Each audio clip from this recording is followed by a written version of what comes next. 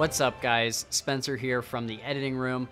Just a heads up, this episode goes a little off the rails sometimes. Our goal with this episode series is to make super streamlined first-time reaction content for the Cosmere. This time we had an awesome guest on who is very knowledgeable about the Cosmere as a whole, and we got a little carried away with the greater Cosmere connections, and you'll see exactly what I mean by that in a moment. In the future, these episodes will be a little bit more focused on the book at hand and a little more fast-paced and cohesive, but regardless, I hope that you enjoy our first episode of Into the Cosmere. What's up, everybody? Welcome back to the Fantasy Files podcast, where we talk about our favorite fantasy series and topics. I am your more dashing and debonair co-host, Spencer. Next up, his parents refused to pay his ransom. It's Gabe, your second co-host. We are joined by this week's Cosmere Sherpa and co-host of the Worldhoppers Podcast, Cheyenne. Hey, Cheyenne. Hello. It's really nice to be here. Yes, we're so happy to have you. We'll introduce her more in just a minute, but first, what are we doing here today, Gabe? Well, I'm glad you asked, Spencer. So today we are talking about Tress of the Emerald Sea by Brandon Sanderson, Secret Project number 1. That's right.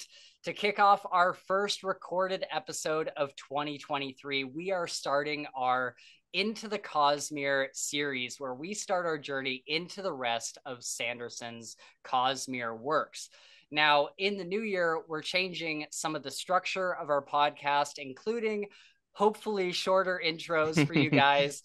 But I feel like I do need to explain real quick what exactly we're doing with this series of episodes. So as you know, most of you who have followed the podcast for a while, you know that we've read all of Mistborn Era 1 and Era 2. We have episodes for all of those on our podcast.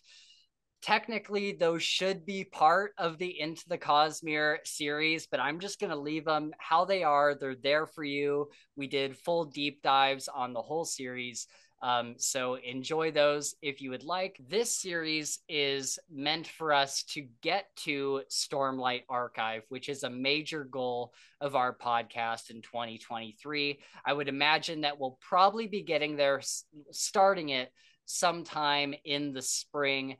We were planning on starting with Elantris and Warbreaker, and then maybe doing some of the short stories that are relevant to those, and then going into Stormlight. But then Secret Project 1 came out that I totally forgot about. I totally forgot I'd even signed up for the Kickstarter. And so when it arrived in my email, I was like, oh yeah, that's the thing. So then I reached out to Twitter, and everyone was like, yes, you can totally read it without having read Stormlight or any of the other Cosmere stuff. So that's where we're beginning. Cheyenne even says it's a great place to start in the Cosmere. It really is. Nice. So we're super happy to start here.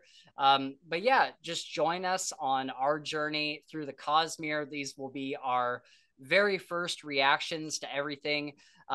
So that being said, spoilers are going to be weird, I'll be honest, because technically for this series, we are spoiling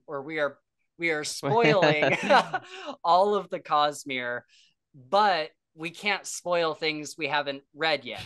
So everything is on the table, but they're just maybe things that we don't know, and so we can't really spoil. So I've read Elantris and Warbreaker.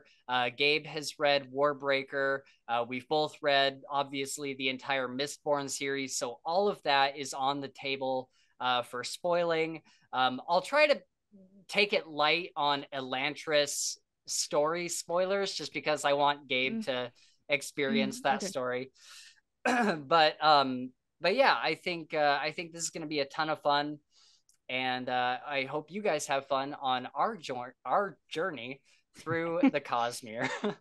So that's the game plan for today. If you're a new subscriber to the channel, thank you so much for subscribing, and we hope that we can bring you some excellent content in 2023. If you're not subscribed yet, then consider destroying those like and subscribe buttons on YouTube so that you can keep up with everything we do here.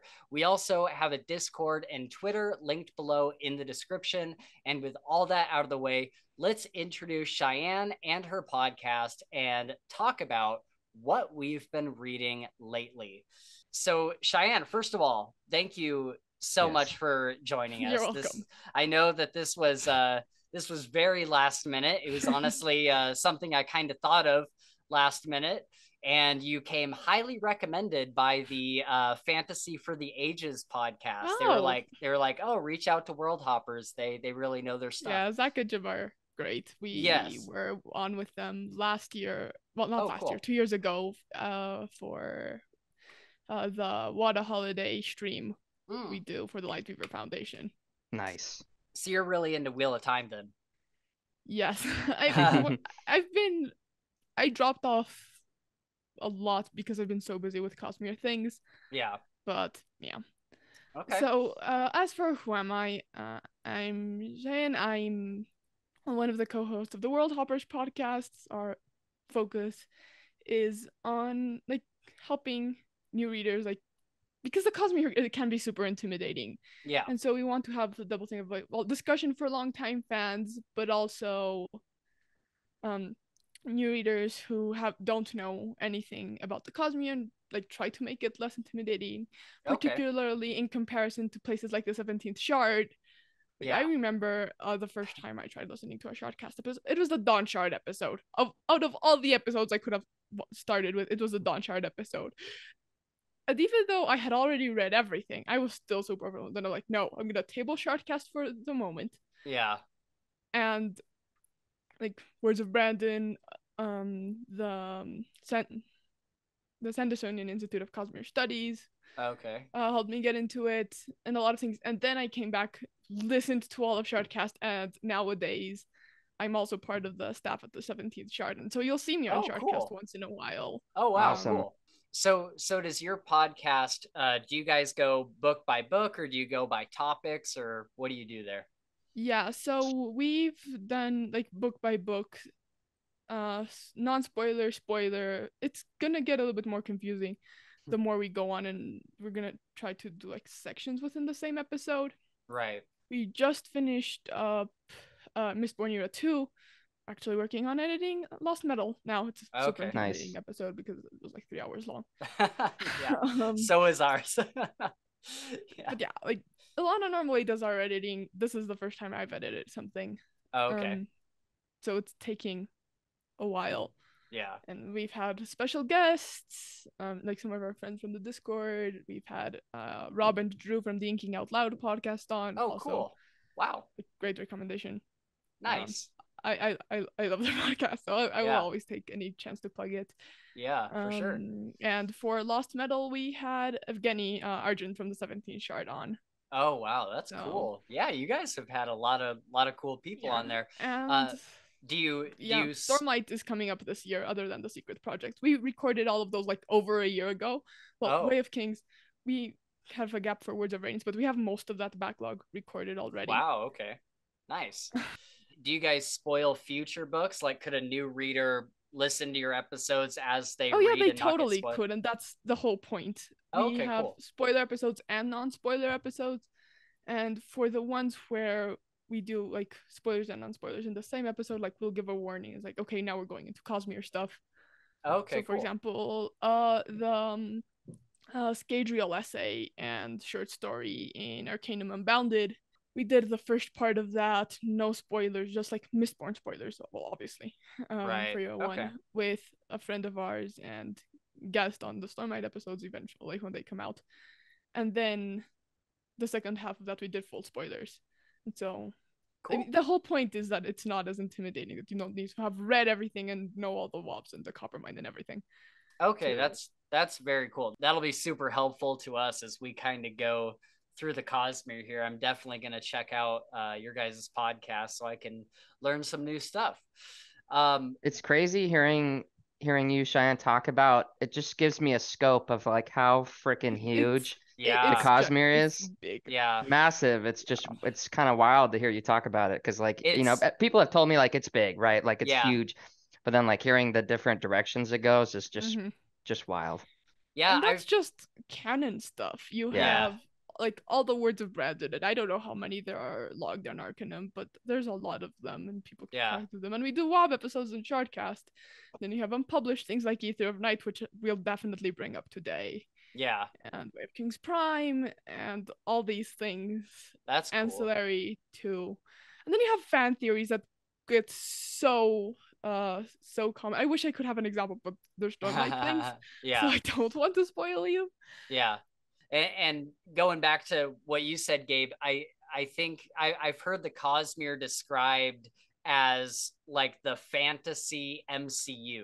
Where there's all these different parts, branches, and then there's the Avengers that kind of covers everything, and it kind of makes all those things connect. And so I've been super eager to get into the Cosmere, and for a while I was like, there was just so much other stuff that I was reading where I was like, I'll get to it eventually. Like I'm not like I was excited, but I'm like I'm not super like eager to get there. After reading Tress and then going through that Bookborn video that you and I watched, I'm like, man, I'm starting to dig all the little connections and all the little things that are just like little Easter eggs. And I was like, I could really, really get into this. Like, I think that this is going to be one of those things where, you know, I read it and then I reread it over and over and kind of start to get all the connections. Really benefits from rereads. Yeah. Cause like, that's what I love doing with, like our three things that we do that with here are like, King Killer, Dresden Files, and King's Dark Tidings. And we've gone back and reread those a bunch of times to catch all the little Easter eggs and connections. And it seems like Brandon is doing something really cool here where he's kind of connecting all these things. So yeah, I'm super excited to get into this. Where can people follow you, Cheyenne, as far as like the podcast? Where can they, do you guys have a Twitter? Yeah, we have Twitter, Instagram, Reddit, though we barely use. To be perfectly honest, the only reason I use Reddit and the reason I use the podcast Reddit instead of just a personal account is to post questions for Brandon's streams. Oh, okay. Nice. And so most of those questions where they say Worldhoppers Podcast, it's gonna be me. Okay. Not all for Ilana, but Reddit is a whole rabbit hole I don't want to get into it, so I just use that for the streams. Nice. And we have our Discord server and like we have a non-spoiler section. I mean, a tagged spoilers only section where absolutely everything has to be tagged. And then a section where, I mean, they're all named for the worlds that each story takes place on. And so you don't have to tag anything for those worlds, but you do have to tag connections and other stuff. And then we have the full spoilers channel where everything is fair game, except unpublished stuff, but nobody ever reads unpublished stuff except like me. Right. And funny. Sweet. So, yeah. Awesome. Well, listeners or viewers, wherever you're watching us or listening to us, go check them out there. If you're a Cosmere fan, it sounds like a fantastic podcast to get into. Let's move in real briefly to what we've been reading lately. We're going to try to make this segment a little quicker than it has been in the past. And I know that I am the culprit. I know I am the one that goes on too long. So what I'm really saying is I am going to try to be brief. But Gabe, so obviously we've all read Tress of the Emerald Sea. What else have you read recently, Gabe? So I was doing a couple rereads of just what you said. Like I listened to Changes, Dresden Files, and one other one. And then I also started the Heroic Age trilogy that I think Mick sent us that, right? As a gift. Yeah. So I finished book 1 and loved it. Yeah. Really? Yes, loved it. And I'm on book 2, and they're not like they're chronological, but they're separate stories with the same characters. So it's like, you know, book 1's like kind of a standalone in a sense. And then I'm only like maybe a couple hours into book 2, but I really like it so far. I think you would love it. Okay. You would like it a lot. And so I'm excited to finish that and read the third one too. Oh, dude, I Yeah. can't even It's tell super. you how It's happy that very makes like me. anime Japanese. You haven't read it, have you? I started it a little bit, Okay. but I didn't Yeah. get that Haven't even far. heard of it, actually. Yeah. It's It's by Rob J Hayes, and it's kind Mm. of a it's hard to hear. I can just read the thing here. it's that one. Have you seen the book like Never Die No. advertised on Twitter? Okay. It's I'm very not really like on Twitter all that much, honestly. oh, okay. It's very Asian inspired. Yeah, which I love. There's like yokai, like Japanese ghosts and stuff. Shinigami, gods of death and Shinigami, stuff yeah. like that. Yeah. Yeah. But yeah, that's really it though. That's for anything new that I've read. That's been it. It's just Okay. that trilogy. Sweet. Yeah. Cheyenne, have you been reading anything lately? So, okay, so Lost Metal and Trust first Lost Metal and then Trust kind of sent me into a reading slump. But that happens to me after new Yeah. Sanderson books. It happened after Rhythm of War, and it happened again. So I reread The King Chronicles and Magnus Chase. But technically, what I really should be reading before I go back to university should be Gene Wolfe's Club the Conciliator, the second book in the Book of the New Sun. Oh, And okay. also because my mom wants me to read it, and we kind of made a bet that I didn't finish it before the end of the year. The Nightingale by Kristen Hanna. Okay. But Nice. yeah, I'm really excited to get back into Club the Conciliator, but it's just so dense and so much Mm-hmm. information. It needs a lot of attention. Yeah. Because it's Gene Wolfe. Yeah. It's always gonna need a lot of attention. So I That's hope I can finish that book before I go back into university. And for when I sure. do, um, I'm studying literature, so I kind of Awesome. have an idea of what I'm gonna be reading over the next semester. Lots of Russian literature, Okay. Spanish medieval things. Cool. Nice. It's gonna be interesting. Yeah, that's what our third co-host Chris was saying about because he read the first book in Book of the New Sun, and he was like, yeah, it's really dense. There's a Yeah. lot that Mm-hmm. you have to kind of just like get through.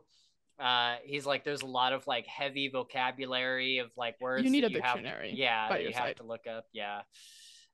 So it doesn't sound like anything that I would be particularly interested in, but I definitely, I definitely, happy for the people that really enjoy it because it sounds like there's a lot to dig into there.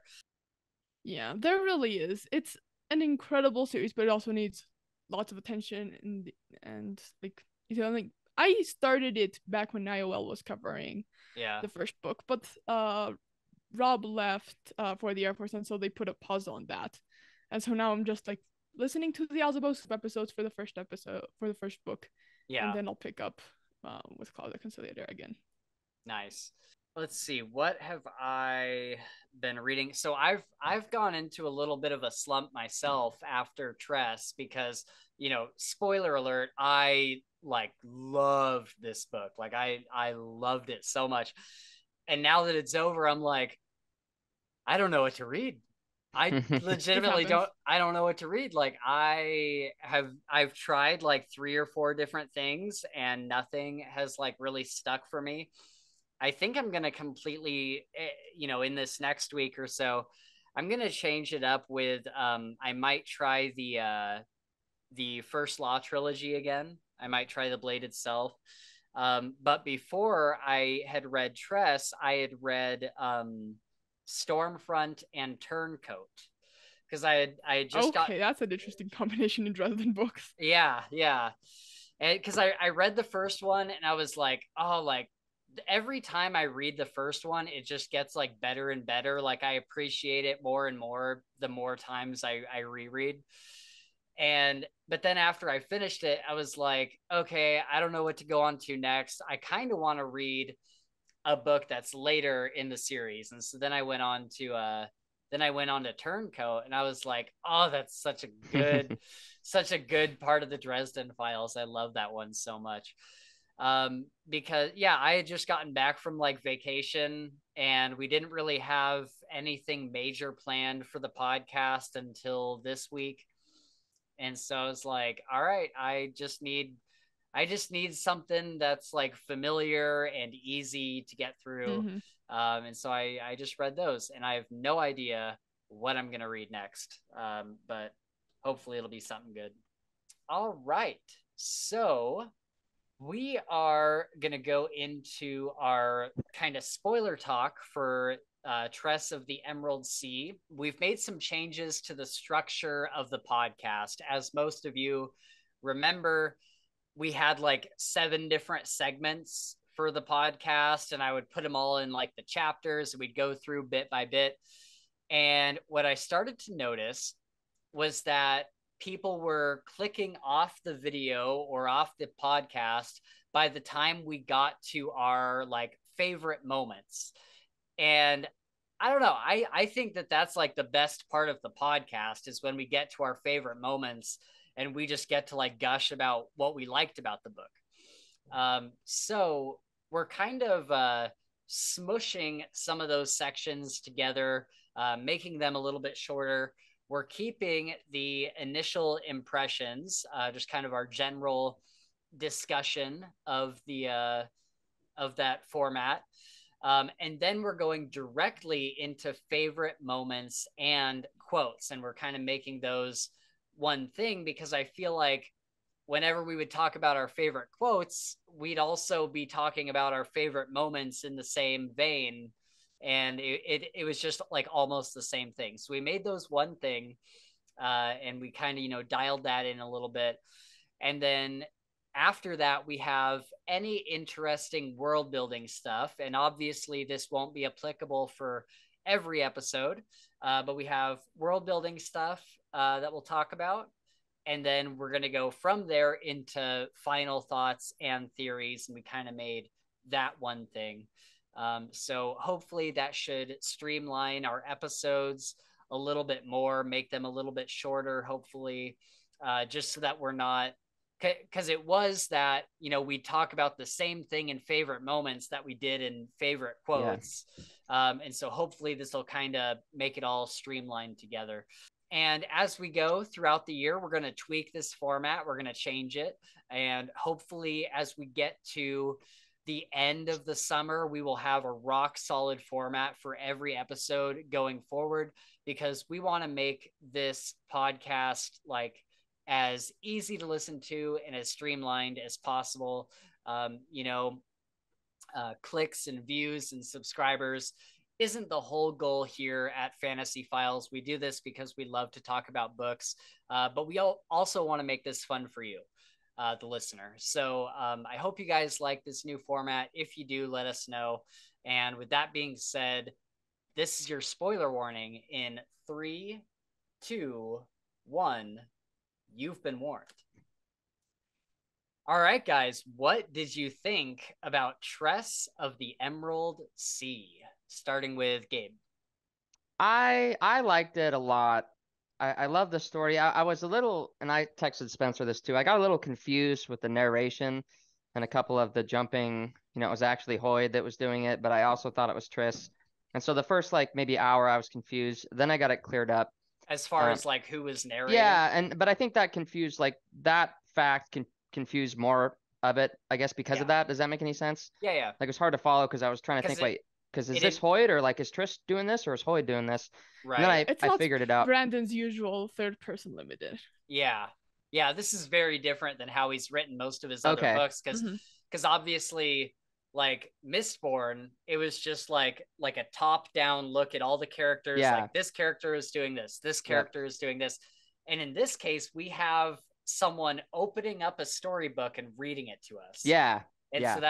So anyway, go ahead with what you were saying. Yeah, and after I figured out kind of how to like pay attention to it, it was awesome. I loved Triss is amazing. I love how like tactful she is. She's like this little like kind of innocent girl, but she's also like kind of a ninja because she can be a badass. Like she could kind of feisty. Yeah, feisty, do some really cool stuff. And yeah, the story, I love being out in the water. Learning about the spores was really cool too. Yeah. Because I have never heard of Aether or anything like that before, and so I was like, what a cool concept to have this like ocean of sand, being fluidized by eras. Like that's super cool. Yeah. And then everything else, kind of the love story, the journey to get to the Wicked Witch and all the sorceress and all that stuff. It was just really good. I really Yeah. enjoyed it. It was a super fun read. It was short and sweet, which I think was perfect for me at the time. So Yeah, same. Yeah, it was a great cozy kind of exactly. story. sure. It just Yep. felt like kind of, sitting down with a blanket Yeah, and kind yeah. of just getting into it. What did you think, Cheyenne? Yeah, I love this. I really like Brandon experimenting with style, and I mean, as I said, it's different from his usual third-person limited. This is Hoyd narrating, Yeah. which makes me even more excited for Dragonsteel because Dragonsteel is Hoyd's backstory. Whoa, cool. Mm-hmm. Yeah, oh my god, there's See, so I didn't even know the name Dragonsteel of is it. like 5 different things. Dragonsteel is Hoyd's backstory. Dragonsteel is Brandon's company. Dragonsteel is the metal that comes from the dragon that we see in this book. Oh, Dragonsteel is the convention. Dragonsteel is so many Whoa, things. yeah, That yeah. it needs like 5 disambiguation pages on the cover line. Yeah. Okay. Yeah, I didn't know that his backstory had a name. I had known that in the afterword, Brandon had said, this is kind of my test run for doing a Hoyd backstory and for doing it in this style.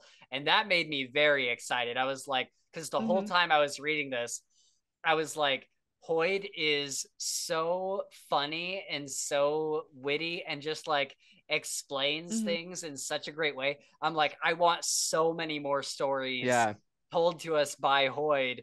And then to find out that we're getting his backstory narrated by Hoyd, I was like, oh, this is going to be great. And like, technically, I don't even know really who Hoyd is yet. I don't either. I know that he's like a world hopper and that he appears in every Cosmere book or almost every Cosmere book. And, I know that much, but having not gotten to Stormlight, like I don't know much beyond that. You don't learn. Hoyd is a bigger character in Stormlight. You don't learn all that much about Hoyd in Stormlight, except in the letters, like in some of the epigraphs. Okay. Most of what we know about Hoyd comes from Words of Brandon and a little bit of context.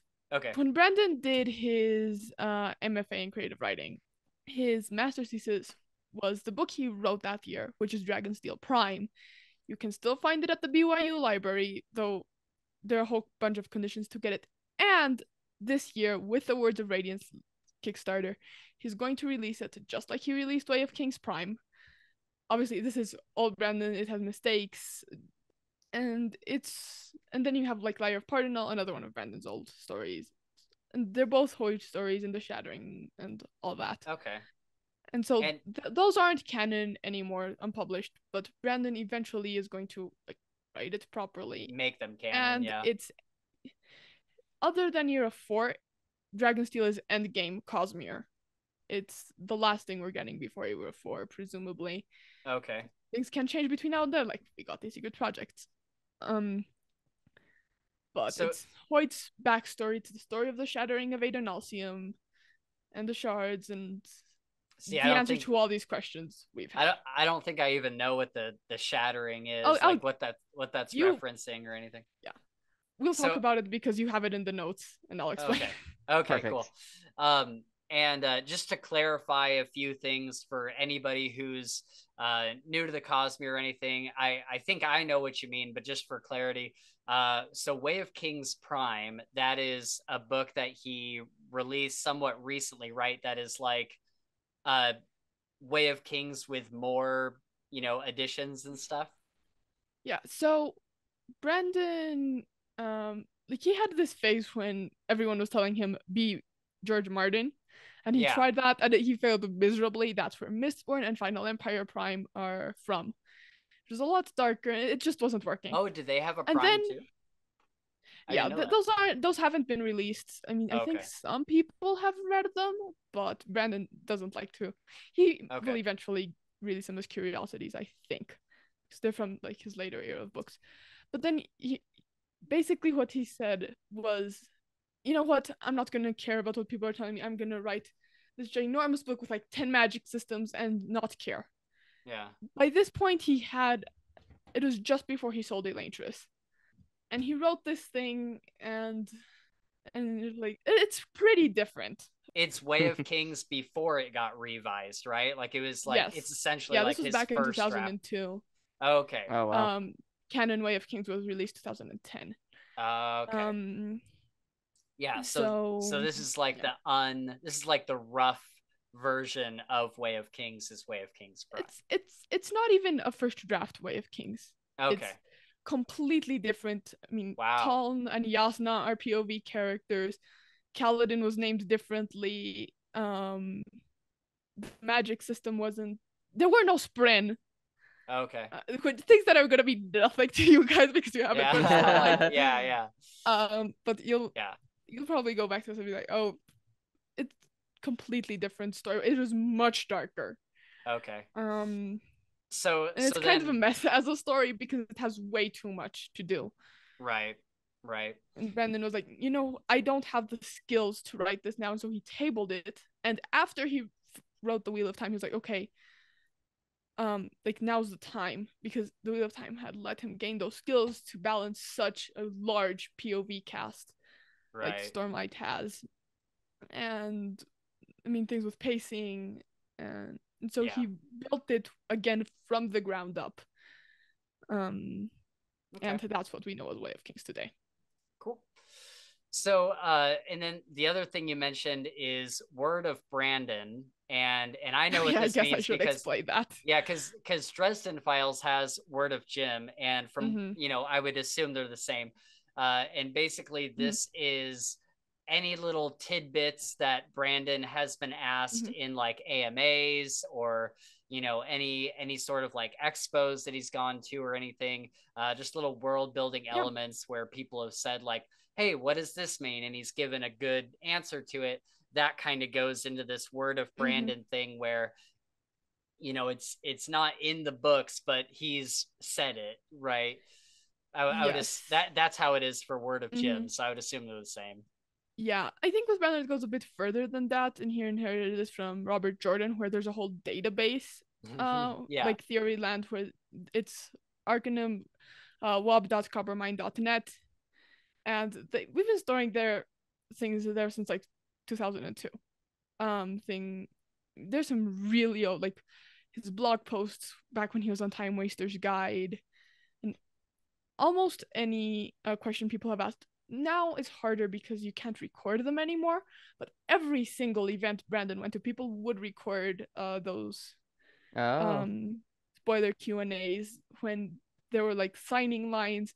Somebody would like place a recording and like people would ask questions and they'd all get uploaded onto the database. And there's some more famous than others. The Hoboken signing, the audio for that is terrible. It's just basically paraphrased.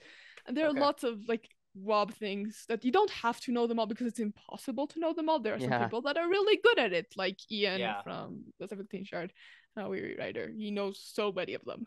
Nice. But they don't have the same level of canon as the books, and Brandon has changed his mind about things. Oh, okay. But they're still all there, and you can go reference them. Like, for example, he's changed his mind about the plot of Euro 3 for like a million times. Like, what the characters and the structure is gonna be.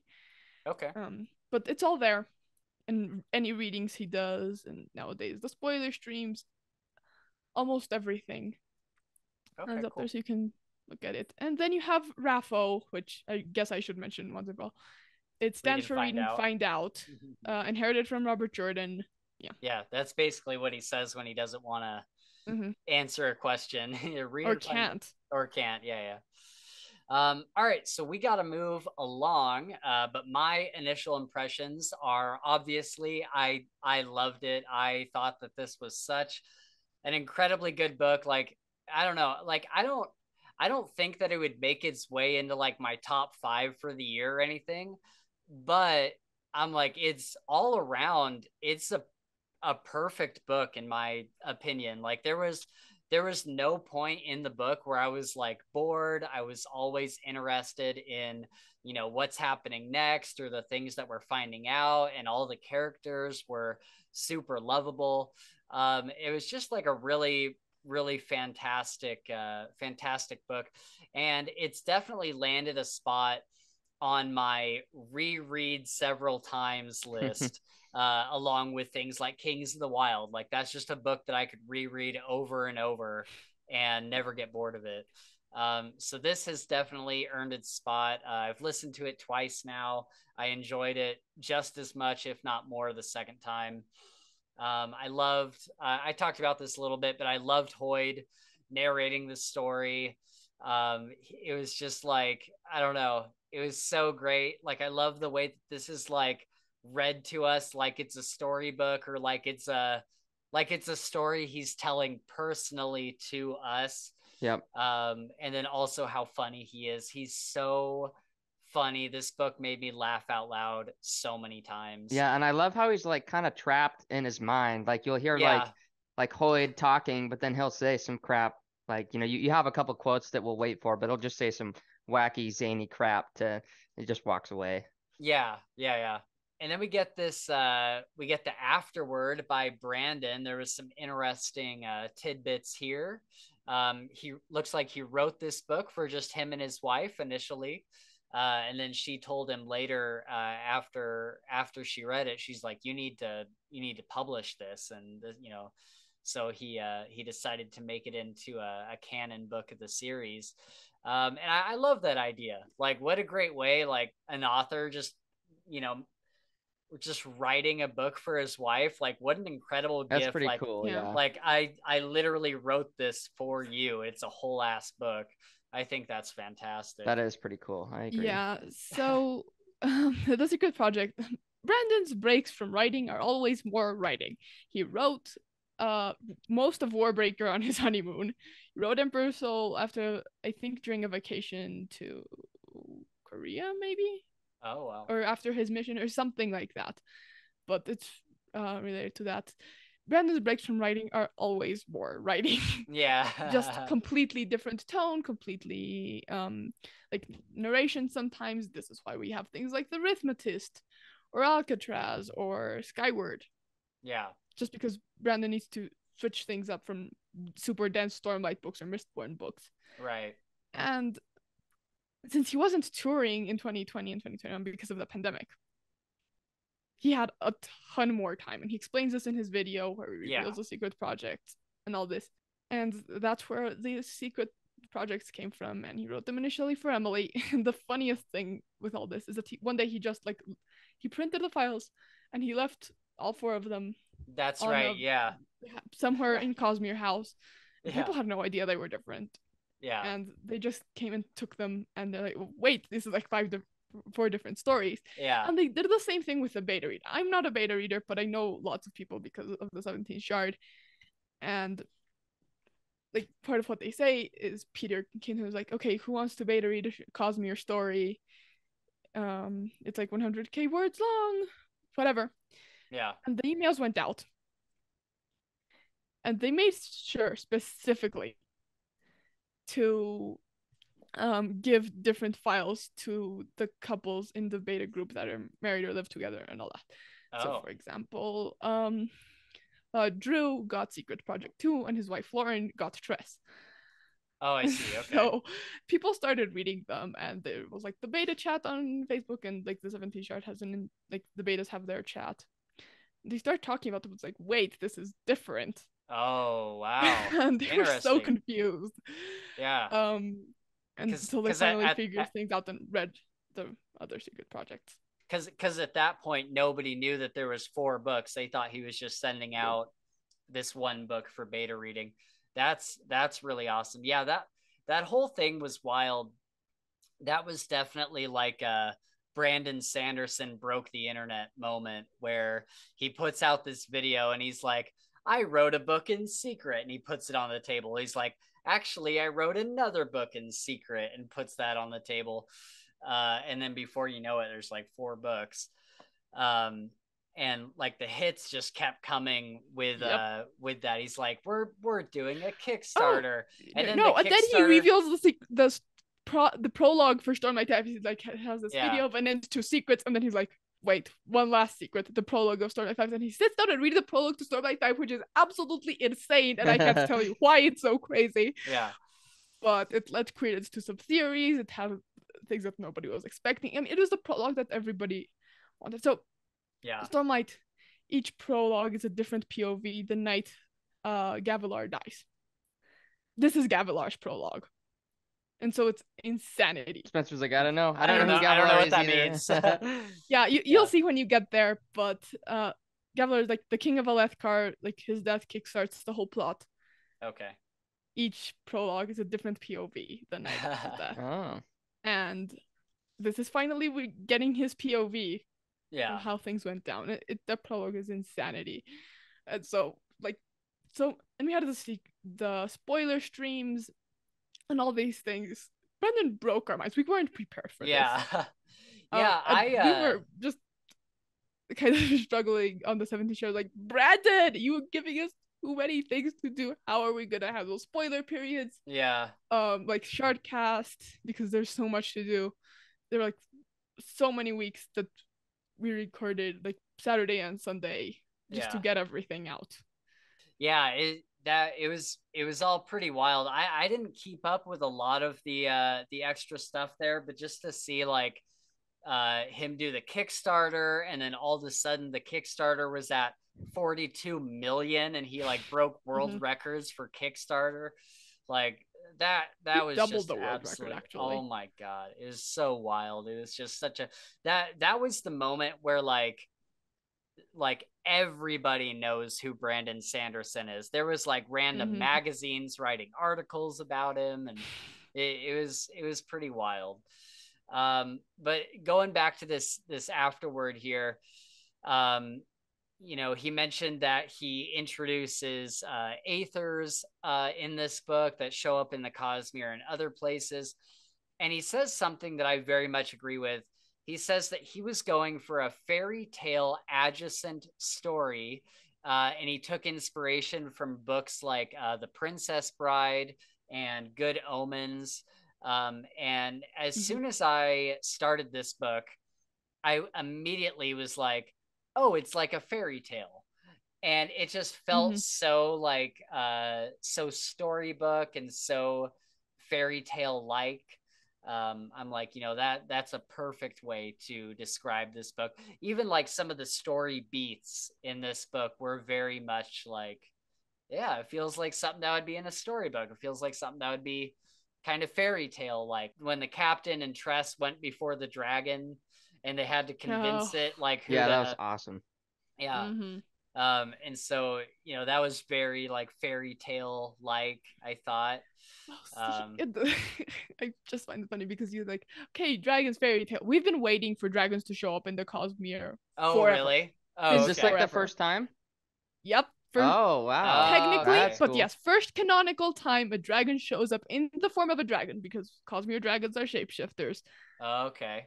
First time we get the word Dragonsteel, as in not the company, the con, all these other things that Dragonsteel is. Okay, I just assumed there was dragons in Stormlight. Kind of. You can pick it up if you put things together, but no, not really. All right, so let's see, what else do I have here? I liked the initial secret cover more than the one that they ended up with. I liked the one that is behind Gabe right now more than what we ended up getting. I don't know. How'd you guys feel about it? Well, I didn't know that there was, and I didn't even see the original cover. So behind me is the original cover. Is the original cover. Yeah. So, I don't know. I kind of like the I kind of like the one that he ended up with. Decided with. Yeah, I kind of like the way that looks, but the one behind me is cool too. Yeah. What do you think, Cheyenne? I like both of them. Yeah. And I don't know. It is probably my favorite cover of the originals. Did you get the physical books? I'm going to get them. I okay. couldn't get them in the Kickstarter at the time, but okay. I know I'm getting Tress, and I'm most likely getting 3 and 4. Nice. Yeah. I don't want to name them just in case there's some people that don't want to know their names until they come out. Right. Also, since you guys are audiobook readers, now that we're on the art topic, have you seen the interior illustrations? No. Well, I haven't. Oh my god, Wait, I'm gonna send them here in the chat. I want to see. Yeah, I want to see those. Your reactions as you look at them. There are 3 pages of art, and there's some smaller things, but these are the big pieces by Howard Lyon. Oh wow, that's crazy. I didn't picture Triss as blonde, but I guess that's what I get. The dragon looks cool. Where's the Oh, dragon? that must be Crow. Crow looks badass, dude. Yeah, that's Crow. Yeah, that's awesome. Crow. Is the one of the last ones there? I'm assuming that's the Sorceress's Tower. Yeah, Sorcerer's Tower. Yeah. Cool. Yeah, that's amazing. So who did the art? Do we know? Howard Lyon. Howard Lyon, okay. He's also done the portraits for the heralds in the end papers of Stormlight books, and also the actual paintings, like the oil paintings of the heralds. Cool. Yeah, that's Stormlight are hanging amazing. in Brandon's house. That stuff looks amazing. Well, in Cosmere house, not Brandon's house. They're different, but yeah. Dang, I should have used some of these for our backgrounds. Yeah, I know, I didn't dude. even know. Yeah, I think the one with the dragon is probably my favorite. A Better Deal, Yeah. it's titled. That's awesome. Yeah, that's super sick.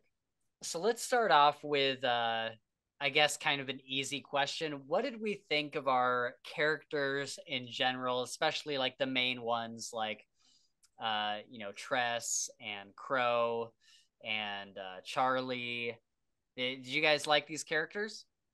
I did, yeah, absolutely. And I loved, and Spencer knows this about me, but I love it when an animal is kind of personified, right? Talking rat, like a dog with human intelligence, whatever it may be. I always really latch onto that. So I loved the interactions between Huck and Triss. I thought they were just amazing. Yeah. And like Fort, his name's Fort, right? Yes. Fort. So Fort's probably like one of my other favorite characters. I love the way that he uses little fancy magic board and types his words and stuff is really cool. Bad guys, Sorceress, I thought was awesome. Same with Crow. Great characters written. And of course Hoid. So yeah, I was happy with all of them. Yeah. I loved. Oh, good. Oh, sorry. No, I really like all of them. Tress, Charlie / Huck. I really like Hoid and getting to know more about him because like you guys say you don't know too much about Hoid because you haven't read Stormlight. There really isn't all that much to know. Yes, Hoid is a bigger character in Stormlight.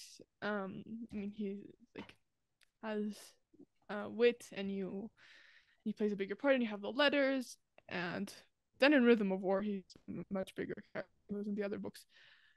But we still don't know too much about Hoid, and Hoid has masks behind masks behind masks behind masks.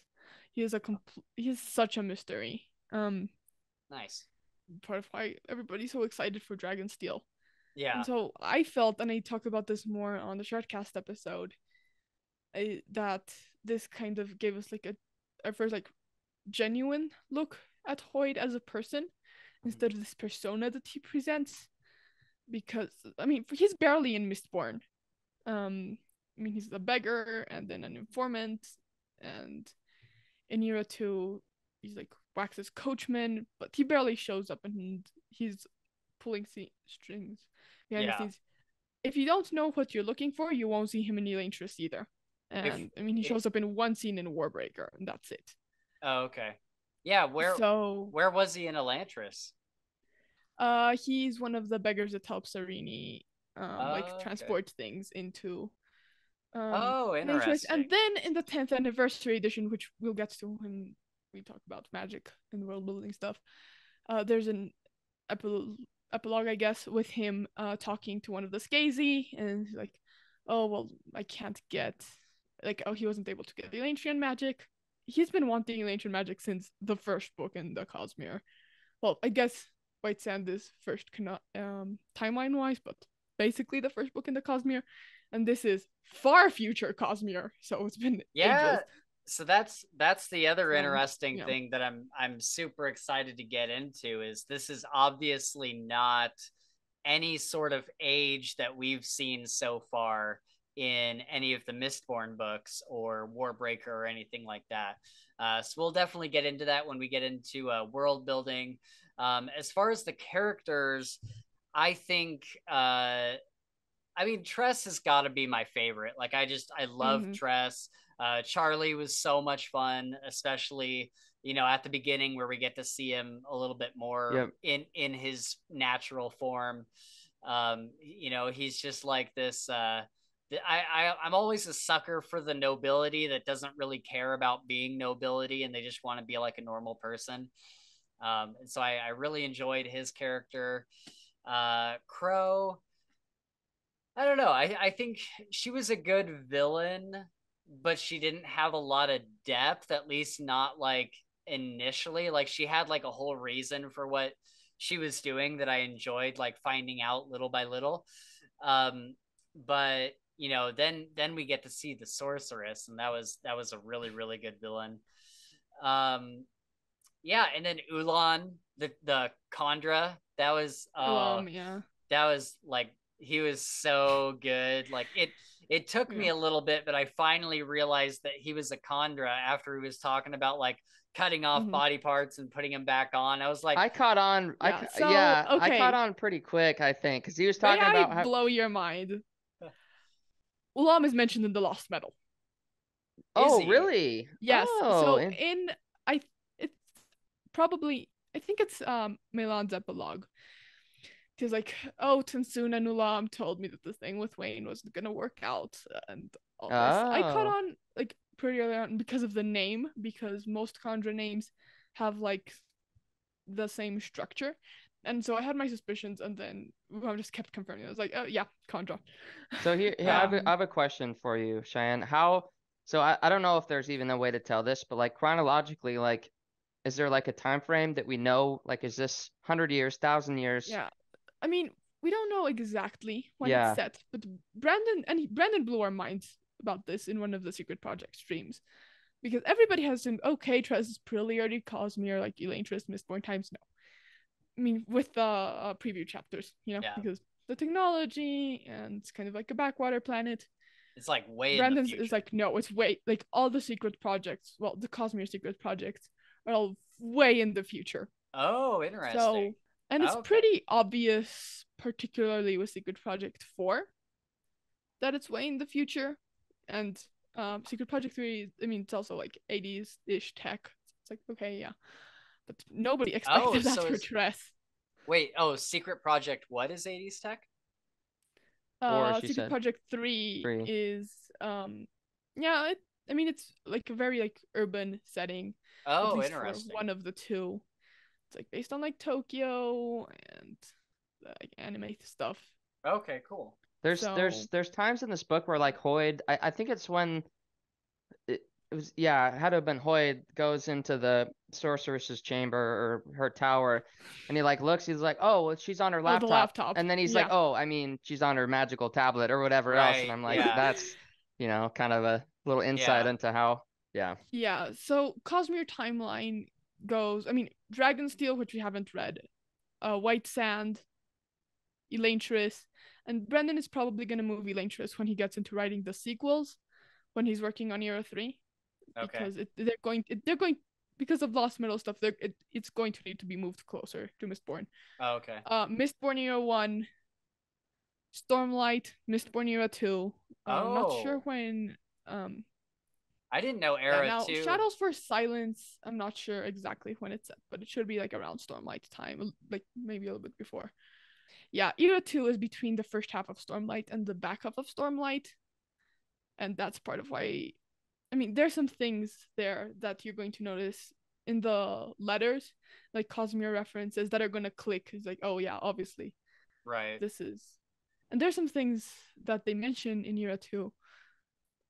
In Lost Metal, like Broshar has been locked off, and I don't like all these bunch of things that it's like, wait, what happens in Stormlight 5? Right. Because it came out, but obviously those events are happening after. So like, wait, what happened here? Yeah. And I mean, then it's like the nebulous time when these are set. Okay. I mean, Sixth of the Dusk and these secret projects should be around the same time, and the laptop thing, and like when Hoyt is talking to its audience, theories go, and it seems pretty plausible that it's someone from First of the Sun, because it has a couple of references that are super specific to things we see in that story. Okay. Is First of the Sun a short story? Yes. I mean, First of the Sun is the planet, Sixth of the Dusk is the short story. It's in Arcanum Unbounded. Oh, okay. Got it. All right. So yeah, we'll go more into that when we get into world building. Let's go straight into our favorite moments and quotes. I'll start this one off. the beginning and the ending were my favorite parts, because I feel like the beginning was just like so charming, and you're getting to know like these kind of weird and quirky characters. And I think like the beginning was like the funniest part of the book. And then the ending was like the Sanderlanche, where it's like, guess what? Sanderland. Yeah. It's like, a thing. Yeah, and I bet. Yeah. Sanderlanche is basically what the fans call like something like the end of Mistborn Book 3, Hero of Ages, where just like everything is getting revealed. And so like the end of this book, it's like, guess what? You're way in the future. Guess what? Like Charlie is the rat. Like, there's spaceships and laptops and all, like, oh, it's just like all this stuff, like one after another. I absolutely loved that. And I just loved all these little twists and turns that we got all throughout the book. And it was really like the big one was like at the end, but all throughout the book we were getting like little twists and little reveals and finding out about the captain's plan, and just like little things like that, different things that spores can get used for. And I just loved like I loved how it kept up your interest the entire way through. There was always something new to learn. There was always something new that you're trying to figure out. I just really enjoyed that. Gabe, any favorite moments? Yeah, so I really enjoyed any parts following Ulam. Like Tress talking to him on the ship. Anything that he did was always like probably the most, maybe not funniest, but like the most like intriguing points to me, in the sense of like he's just kind of crazy, Like he's like this cannibal that can, like, he's got an ear on his inner thigh, like, and he's always just like super. He's like, well, I have two here. Why I can't fit another ear here? That's why I put it down here. Crap like that. I always just, I don't know. I thought that was cool. Yeah. And when the first scene where I was like, oh shit, we're fucked, was when Tress was stowaway in one of the barrels and the inspector comes up, and I was like, oh, is she gonna get it? And she walks past it, turns around and hits the thing. I'm like, oh god, she knows. Turns out she was that inspector, which is super cool. Yeah, that is super fun. Yeah. I really enjoyed that. And that just goes to show like the wit that she has. She's very witty and like cunning and thinks things out thoroughly before she does them. Yeah. And the scene with like her dad and her mom talking about, like, she said, I want to go rescue Charlie, and they're talking about it, and then their dad's like, well, why? I mean, like, is our daughter like not thoughtful? Mom's like, no, she's very thoughtful. Is their daughter not this? Blah blah blah. So on and so forth. And they finally realize, like, yeah, she's probably got a handle on this. Like, if she wants to go do it, she can probably make it happen. Yeah, I loved how it was said. Like, there's so many little, like, I don't know, just like kind of subtle, not digs, but like just like at other fantasy like tropes. And he was like, he's like, more of the heroes in these stories should really talk to their parents before they go out adventuring. Yeah. It's like, like, because in a lot of like fantasy books, like the parents aren't really involved in any of the young, because we get books where we're following like 16, 17-year-olds, somewhere around there. Yep. And it's like they just like leave home to go on this adventure. And it's like, did nobody like question them? And so I love that kind of like dig at that trope. I thought that was really funny. Yeah, and Hoyt is a storyteller.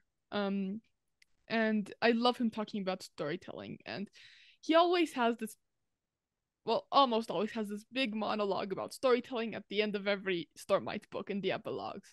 Okay. Every epilogue is a Hoyt POV. Oh, nice. And so I love getting more of it here, like life advice. And also Brandon's digs at the fandom. He's like, steel and iron for those who compulsively keep track of those. Like, that was definitely directed at us, particularly in the 17th chart, because we pour over those details. So that was really funny. Yeah. Yeah. I really like how Brandon is like subverting tropes, not only it's the girl that's going to rescue the guy, but in so many other ways, in the way Tress acts, in the choices she makes, in the structure of the story itself. Yeah, definitely it sets it aside from most other fairy tales, Right. Different kind of way of doing it, which is cool. Yeah.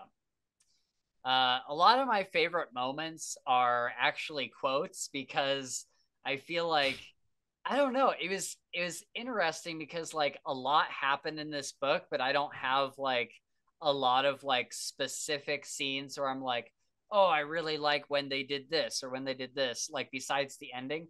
But a lot of these quotes like fit that same kind of thing that I look for.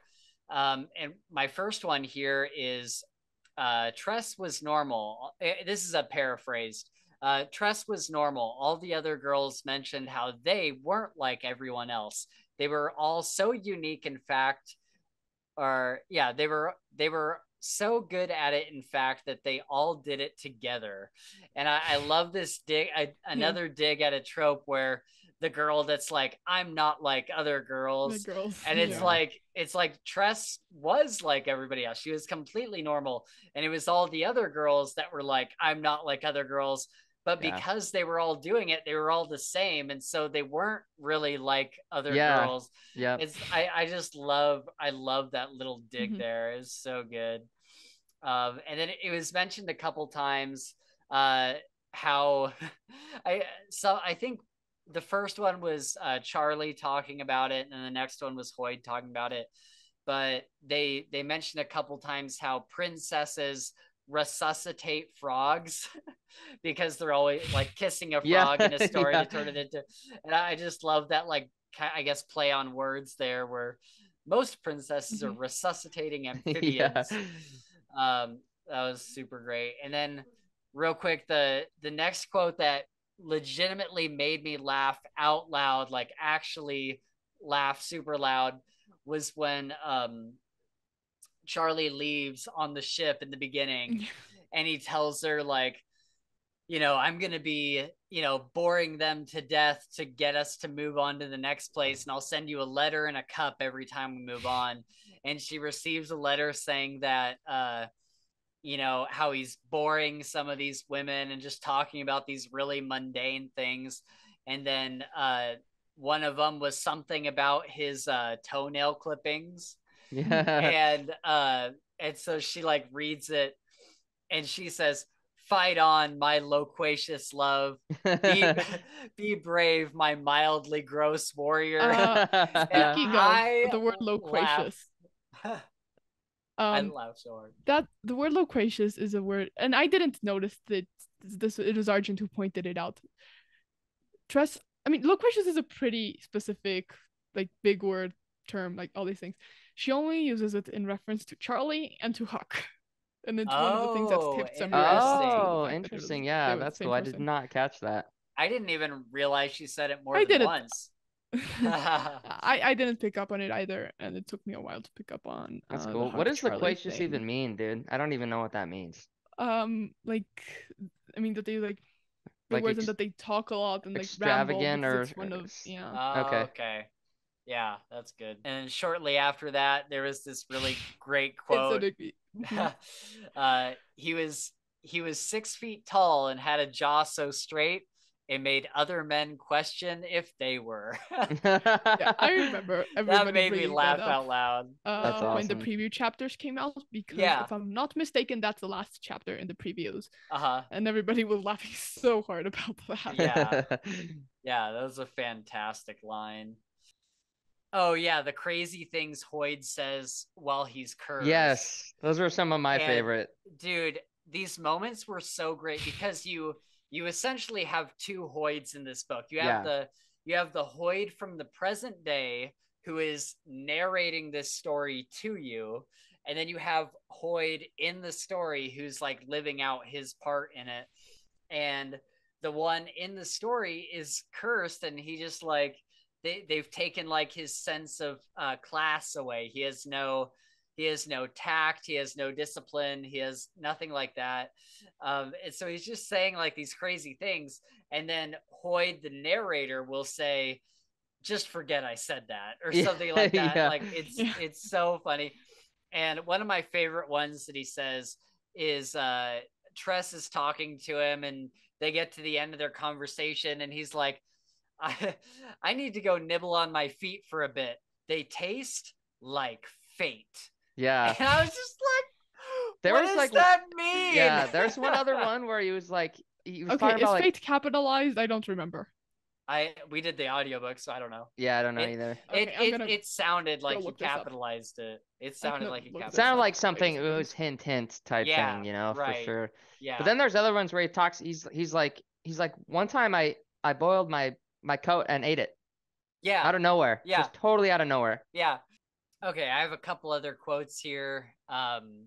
So this is, I forget when exactly in the book this is, but it's during kind of an emotional moment. And I think it's Soleil, was that her friend on the ship? Yeah. It says, then she reached over and gave Tress a hug. It was exactly what Tress needed right then. When emotions start leaking, it's best to give the body a good squeeze and force them right on out, like lancing a boil. And this is what I mean when I say, like, I love the way that Hoyd like thinks about things, because like we're just like getting into his mind here, and I love that, like, that's what he thinks of a hug. I don't know. I like when emotions start leaking out, it's best to give the body a good squeeze. Well, yeah, I mean, and it's the truth. Yeah. Like he's absolutely Yeah. right. It's exactly what people Yeah. need, man. Yeah. And then he kind of goes on to talk about how we as humans are like super fluid in our personalities, and we kind of inhabit a certain shaped jug. And when we're not meant to fit that jug, we become like exhausted and depressed and anxious, and it causes all these problems in our lives.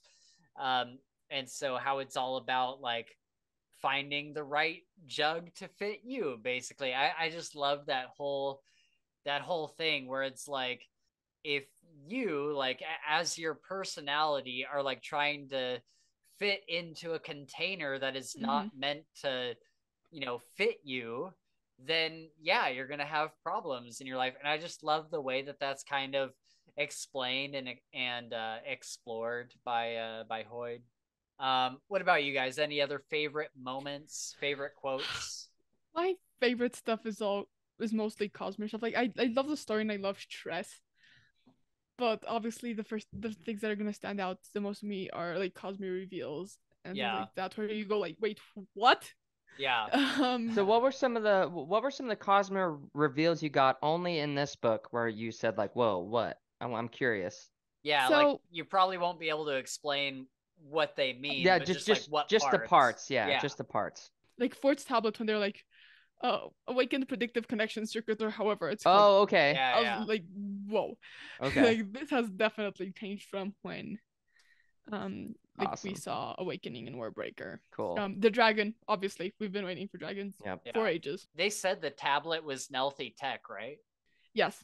Okay, so that had to have come from a futuristic Warbreaker society. Okay. Yeah. You start thinking about the mechanics as like, okay, yeah, connection and identity and things like that. It makes sense the way this works, but at the time, like, because it was the first like big like Cosmere thing, like, wait, what? Yeah. And there were a lot of more of these in the Lost Metal, just because it was so different and it isn't as casual as it is here. But yeah, the dragon, the Aeons at the end, and I mean, a lot of the ether stuff I really enjoyed. Like, I'll talk about it when we get to the lore section. Okay. But I loved Ether of Night, and I really like the magic system and exploring how it's the same, how it's changed. Yeah. Some of those theories were really cool. Awesome. What about you, Gabe? Any other ones? Not really. The part when, you know, Tress was in the sorcerer's chamber and she was saying like I beat you, you know, like kind of challenging her. And then I think the sorceress, and correct me if I'm wrong, was getting ready to like throw a curse at Tress, and then Hoyd came in and put up a barrier of investiture, I think is what he said, or something of the sort, right? Yeah, that's a scene that's illustrated in. Yeah, and that was so that scene right there was cool, because I was like, oh shit, what's gonna happen? And then Hoyd comes in with the shield and basically like kind of comes clutch and you know makes stuff happen. So yeah, I love that moment where she's like she's leaving with who she believes is Charlie, and they're like leaving the castle, and kind of like this whole moment where she's like I changed but Charlie didn't, and she's like, I don't know like if I feel the same about him like now that I'm changed, right? And so it seems like it's about to be a really bittersweet ending where it's like either the sorceress did something to Charlie to make him like really complacent. That's kind of what I thought. I thought that he like still had some sort of spell on him that was making him all like weird, because you could definitely tell when they were on when they were heading out of her chamber, like something's up with Charlie. And then just that moment where she's like, wait, this isn't Charlie. And so I'm thinking, oh, Charlie's dead. Crap, like she must have killed Charlie, and this is like some construction. I did not see Charlie being the rat. Like I did not. I know a lot of people did, but dude, I did not see that coming. And so when it was revealed that Huck was Charlie, I was just like, what? Like jaw dropper. Dude, it was such a good moment. Oh my god. And that was it was such a good moment on top of going into the sorceress's lair and seeing all this like technology and everything very like modern. It's like, wait, what's going on? Like, is this in the future or what? And then the whole Charlie thing, like it was just such a good like 1-2 punch. It was I want to mention one other parts that I liked. Was kind of Tress, like when they're out on the oceans, the aether, whatever they're called, spores, yeah. And Tress is like, she gets the job as the sprouter, right, on the ship. And so she starts thinking it like very, very scientifically, very mathematically, like kind of in her head. And she starts figuring out ways to like defeat problems that nobody else has defeated. Yeah. Right? Like defeating the Crimson Spores, raising her ship up on this thing. And like, I don't know. I just thought that was really cool that like this, again, another part where this girl's like wit and tact comes into play. She's just very, very You're gonna like smart. Navani a lot.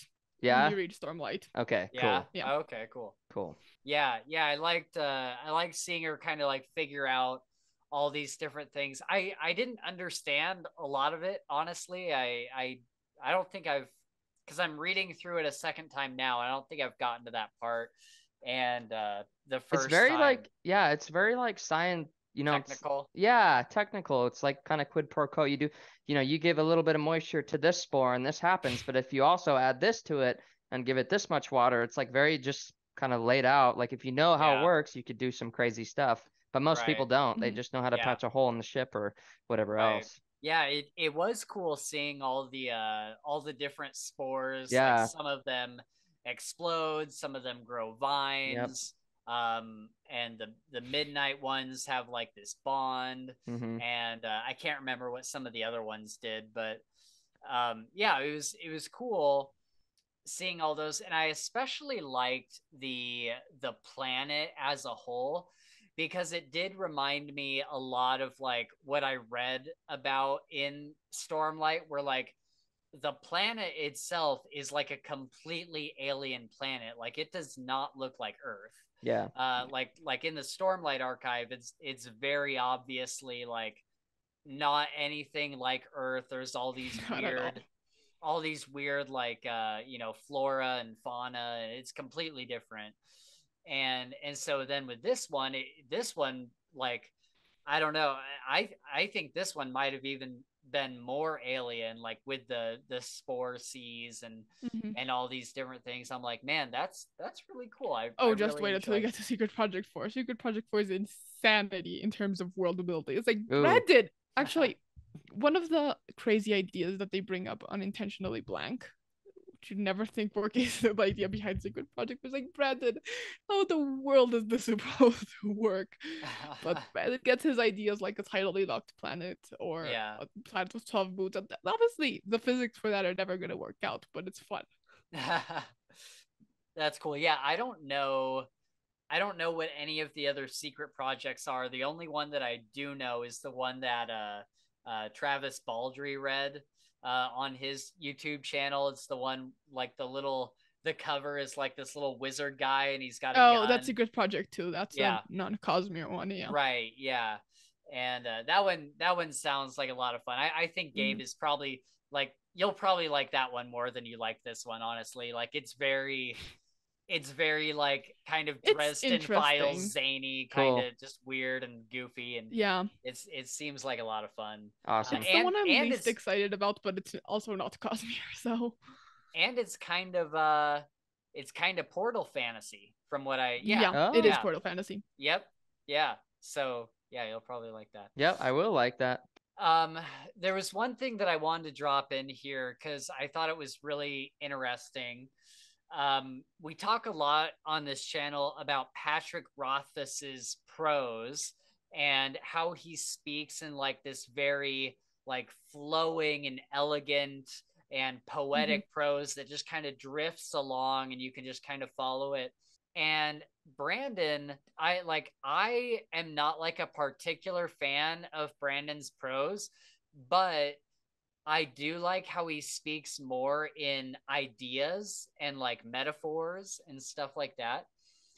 So there's this moment where Tress realizes that she doesn't have to do all of this on her own. It's after the whole dragon thing, and that other people can help, and kind of comes to this realization, and she's wondering, like, why am I so astounded that, you know, other people can help me? Like, I just never really like thought about that before. And as Hoyt is kind of narrating, he says that sometimes when we're carrying around a load of bricks all the time, it can knock us off balance when somebody takes one of the bricks away to carry for us. Yeah. And that was just a moment where I was like, wow, that's like a really good way to explain that, Brandon. Yeah. Like that was just like an excellent, like perfect analogy. And I was like, that's really cool. Yeah. And another reason kind of for the way she was feeling is like, she, up until that moment, she hadn't really had anyone to tell or there's no reason why anybody on this ship really should help her. And then she became the captain and they're like, oh yeah, we'll help you do this thing. And so like, I understand, like she wasn't expecting anybody to help her. She was expecting to like have to do this on her own. She's kind of like this stowaway. The captain doesn't really want her on the ship. And then she does want her on the ship for like these malicious purposes.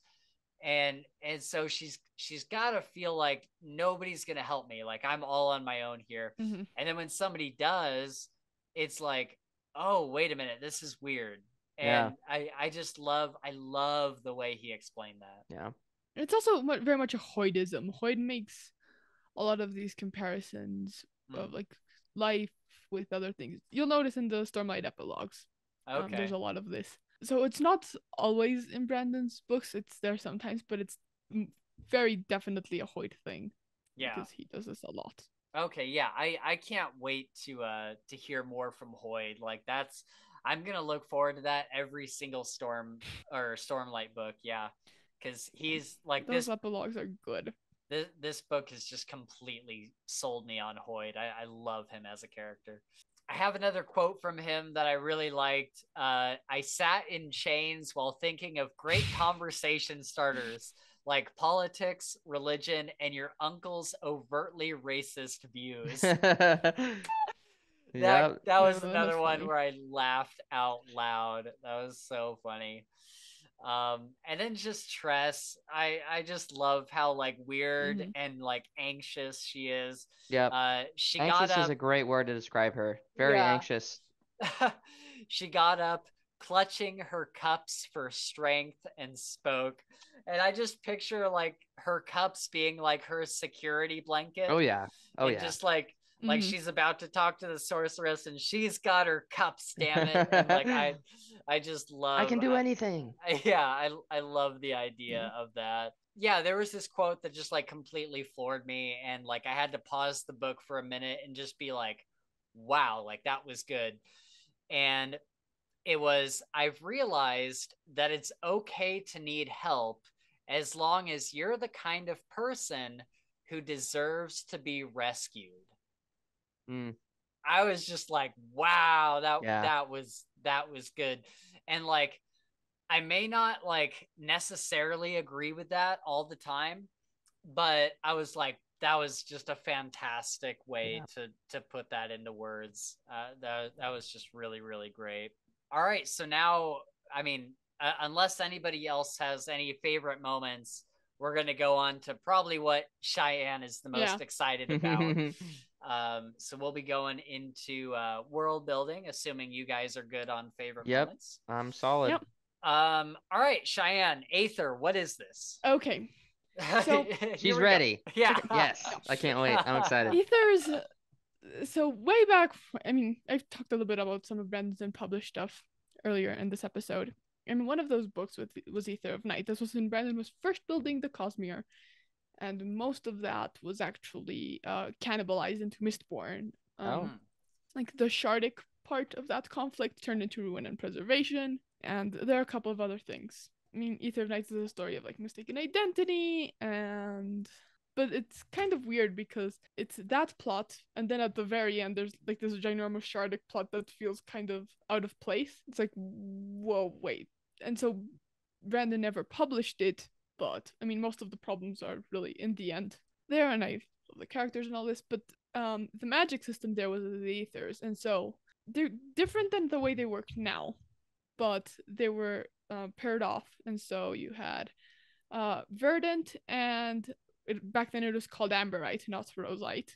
Okay. And so like Verdant, like the one we see here, and Amberite, which is like today's Rosite, kind of like what Twin Soul does in the Lost Metal, but it like the magic system, it wasn't spores or the moons or anything like that.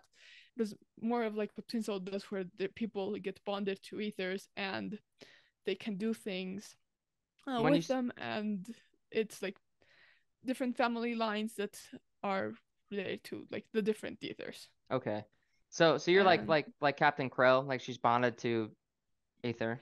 Yes, it isn't parasitic. It's more. Oh god, I can't make this comparison because it's a Stormlight comparison. But it's a bond. It's a bond that they have with kind of these like spores. Twin Souls. Okay. Yeah, they weren't spores. Like they have either like the Rosite crystal, well, the Amberite crystal back then in like their palms, or the Verdant, like there was like a little vine around the wrist. Okay. Or then you had the other ones that like were Midnight. Ferrous and Bistarin. So Bistarin allowed users to, like, if they were injured or something, like graft like animal skins or like animal parts like on them and just move them and heal with that. And Ferrous, you had a couple of options. So you could turn into a Corpate. That's like this big silvery thing that it can be used like as a pillar and heating and like structural support. Or the walkers, that they're these like ginormous like scarab like things that people like ride on. Or the people or the nurturers that like take care of them and are always like next to like one of the Corpates, like talking to them because these people have decided to become these objects. And so those are Ferrous and Bistarin. You have Amberite and Verdant, and then you have the more mysterious ones, Midnight and the Luminous. So Midnight, so our character at the beginning of the book kind of gets infected. He has an Amberite Aether, and he gets kind of like infected and like accidentally bonded to Midnight. And the Midnight makes his Amberite stronger, but also it has like teleportation powers, and there are these things called the Forgotten that are more like the Midnight we see now. They're these like black like shapes of people. So they're like the main threats in the book. So that's like kind of what we see in this one, like the kind of the black monsters. And so before this book, like how different was it? Like was it pretty much completely changed, like the powers that they gave you and stuff, or the abilities that you could get from one Aether? Most of them, I mean, the ones that have stayed are pretty similar. Like Amberite / Rosite, Verdant. I have no idea what's gonna happen with Ferrous and Bistarin because we only Like, So we in know this about book, 6 what seas would in what this would one, Bastaran be? but Would that be midnight? no, Okay. it hasn't been mentioned. Okay. So And then maybe midnight. it's one of the other seas, but I don't know if Brandon has kept it. Okay. Okay. So yeah, because I think Midnight is the only one we see in this one, right? Well, we get Midnight, the Crimson one, and then Verdant, and I think that's it. But there's four, or they even said a And fifth at some point. So what's the difference between the spores and the Aether? Because I thought like she was using red spores and like blue spores and stuff. yeah, so the spores are different. Lumar, which is the name of the planet this takes place on, is a backwater planet, and the Aethers have been transformed into these spores that, I mean, they work pretty. You compare it to the way Twinsel works with the Aether, and it's pretty different. Like, yes, you have the water thing, and it's basically the same ethers, but these are spores, and they're a lot more dangerous. And they come down from these moons that have the lunagries, and they drop the spores like in the seas on the planet, right? This isn't the core ether world. Wherever Twinsel comes from is likely the core ether world. And when you say core, you're saying that's where like ether originates. That's where it comes from. See, okay, the originates is complicated. Okay, we Brandon yeah, we don't need to get in. We really don't need to get into that. Yeah, no. Let's stay streamlined here. Let's keep going down our world building stuff. Yeah, because then you have the thing of like, okay, maybe the ethers predated Adonalcium, and it's a whole can of worms that I don't want to get into. Yeah, see, we don't even know what that means at all. So let's stay in our wheelhouse here. The other question I have is Hoyd. He's talking to us, I assume, unless it's meant to be narrated to somebody else. He mentions our world and our planet, and he even talks about like vending machines and spaceships and AI and all this stuff. From what I understood, our world is not in the Cosmere, but no, I don't know. Not at all. Okay. Like, one of the things that differentiates Cosmere books from non-Cosmere books is that like our world isn't part of the Cosmere. So for example, in Skyward, they mention like Earth and like the culture and all that. Skyward is not part of the Cosmere. Same with Rhythmatist, Alcatraz. All the non-Cosmere books are somehow related to Earth. Cosmere, no Earth at all. But Hoyt is just talking. I mean, this is far future Cosmere. Hoyt is just talking about places like Skadriel and that have those things, different planets or different whatever that have those various things. That have those things because technology has evolved. And for example, like Skadriel is like pretty similar to our own like technological level in terms of like timeline. So like, you know how Miss Borneo 2 is like late 1890s, 1900s in tech. Then Era 2 is going to be like 80s tech and things like that. Cool. And so these things have presumably developed in the Cosmere somewhere. And so he's talking about them. And this is where I wanted to talk a little bit about the audience, because Hoyt makes some references to, Linji that traveled the world without an AVR, or lots of like shipfaring, like references, like lots of like specific things that lead us to believe that he is talking to someone on First of the Sun, the planet from Sixth of the Dusk. In the story, I don't want to spoil it, but there's like other people coming from other worlds with spaceships and maybe AI and stuff. Okay, so this is right before Miss Borneo 4, which is sci-fi. So right. So he's talking to another planet that we haven't read yet. Mm-hmm. Okay. Yeah. What is that planet? Because you've read the short story, so like what? Yes. Is that planet pretty similar to like Earth, or is there anything unique about it? Or? It has a bunch of islands called the archipelago, the Pantheon. Like. Okay. And like all of these islands, they are really dangerous. Everything is trying to kill you on the Pantheon. Nice. And there are these birds that have magic powers, and at the end of the book, there's spaceships. Whole story. All right. Okay, cool. And then we have the Six of the Dusk sequel that, as of now, is uncanonical, but was a reading Brandon did at the Rhythm of War release, which has a bunch of crazy stuff. It's just like more confirmation of this is very like Hoyt is very likely talking to someone from this planet. Okay, interesting. That's good to know, because I wasn't sure if he was like supposed to be talking to like us on Earth. I was like, what?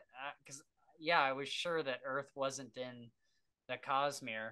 So then I have some other notes here, but I wanted to make sure that I gave credit for these notes to Bookborn, because these are all from her video that Gabe and I watched recently. I'll link it down below in the description, because she went through and like really broke down a lot of it. Something that's kind of interesting that I learned for the first time, we see silver protecting everyone from the effects of spores, which is similar to what it does on other planets, I think. And aluminum protects spores from the effects of silver. Yeah. And aluminum is a protecting metal all across the Cosmere. And then same with she mentioned iron, steel, and iron. And I don't remember this in Tress of the Emerald Sea, but she said that steel and iron push and pull on spores. And so it's interesting to see how all these metals are similar all across the Cosmere, and they all do similar things no matter what magic system you're in. You can count on these metals kind of doing something in the either the push and pull wheelhouse or the defending or whatever. Like I think that's pretty cool that that's like standardized across the Cosmere. Yeah, the elementic metals and the metals on that chart, I mean, they're everywhere and they do pretty much similar things. There's a set of epigraphs in Rhythm of War that talks about them in relations to fabrials. And we were like, oh, it was really funny because those were the epigraphs from the preview chapters for Rhythm of War, and everybody was like, oh my god, the Mistborn corrections. And then the rest of the epigraphs, like, you basically forget about the first one because of how crazy the other ones are. But yeah, they do pretty similar things. Now, there's a difference between aluminum and silver. And part of comments like, oh right, you guys haven't read Shadows for Silence in the Forest of Hell. Right. So that takes place on a planet called Threnody, and they have these like shades that are these like kind of like ghosts-ish. They're cognitive shadows, but I don't want to get into those mechanics. And shades are pretty dangerous, and you have like the rules like don't spill blood, don't run at night, don't kindle fire, all these things. Okay. And people that live in the forests have helped like protect their homes with silver, because silver will keep the shades away, and like the silver gets corroded, like because the shades touch them and like the silver gets damaged. Yeah, that's what she was talking about. Yeah, but was like, that's exactly the same effect that it has here. Silver isn't in the elementic chart, and so it's different than an aluminum. Aluminum blocks investiture. Silver can't pin it down exactly yet. Okay. But it seems that ish similar to chromium, where like it takes investiture away. It doesn't take investiture away, but it renders these like the shades or the spores like inert, like it kills the spores and the shades will turn away, or like you can heal a wound like inflicted by a shade with silver. Okay. And chromium was what Marasi had, right? No, the other one. I don't know which is cadmium. There's two. The one the leechers. Yeah, cadmium. I don't remember which is which, but one is the one the leechers use. The other one is the one Marasi uses. I'm talking about the one the leechers use. I mean, okay, it's kind of similar, but again, we can't really pin silver down because we only have two examples of it in the Cosmere. Shadows for Silence and this. So wait, remind me what chromium does in Mistborn. Does anybody remember? Yeah, so I don't remember. I'm forgetting which is which. I can look up the elementic chart. That's okay. I was just curious. So aluminum is what cancels all the metals out in the stomach, right? Yes. Yeah. Okay. And then I remember that in Mistborn there's cadmium and chromium. Yes. Okay. But I also can't remember which does which. Yeah. Cadmium is the pulsars. That's what Marasi is. Okay. That's the time bubbles that slow things down. Yes. Right? Okay. And chromium are the leechers that like take investiture away from other Okay. people. Gotcha. So like a leecher will touch an elementor and their investiture stores will be drained. Yeah. Oh, okay. Yeah. Okay, cool. So yeah, and we can't really pin silver down. Again, we only have two examples, but gotcha. So it somehow blocks investiture in a different way than aluminum does, and you'll see aluminum showing up everywhere in the Cosmere. I could see that. Stormlight, it's called Ralkalest, for example. So for example, Nightblood Sheath, it's made out of aluminum. Okay. So what was the short story you mentioned? Something Shadows for Silence in the Forests of Hell. Yeah, are we good to read that with what we've Yeah, read you totally so far? are. That's Okay. super standalone. It's so much fun. Okay. I've heard a lot of people like it. Yeah, I'll have to. I love that episode we did on it. I'll have to pick that up. So going back to the Bookborn stuff, we get mention of a wizard from the stars, and this is our first kind of hint that people are flying around in spaceships. And this is the writing board for Fort. And yeah, this technology is said to be Nelthian in origin, which is the Warbreaker world. Yep. So yeah, I'm super. I can't wait until we get to this space age era of the Cosmere and see people from Warbreaker in like spaceships and stuff. Like that's gonna be wild. Then we get Hoyd saying, I was literally involved in a plot to kill God. And it's like, holy shit, what happens? Yeah, this is Dragonsteel. This is the story of Dragonsteel and the shattering of Adonalsium. So what is Adonalsium if he was capital G God? That's a whole other question. Yeah. I'm gonna table that. Well, I'm thinking he's talking about Sazed. Nope. Because it gets mentioned earlier that Sazed released the Khandra. Yeah, that's presumably some Year 3 thing. Yeah. But no, he's talking about the shattering of Adonalsium. So Hoyd and 16 other people, and maybe Frost was involved, but who knows? Hoyd and 16 other people got together, and for some reason, again, we don't. This is all WoB information. Dragonsteel won't be written for decades to come. They got together. They're like, I don't know why. Nobody knows why. They conceived this plan to split or like kill, however you want to call it, Adonalsium. That was this like big entity. And this happened on Yolin, which is like the original planet, if you want to call it, in the Cosmere. These 16 people became the shards.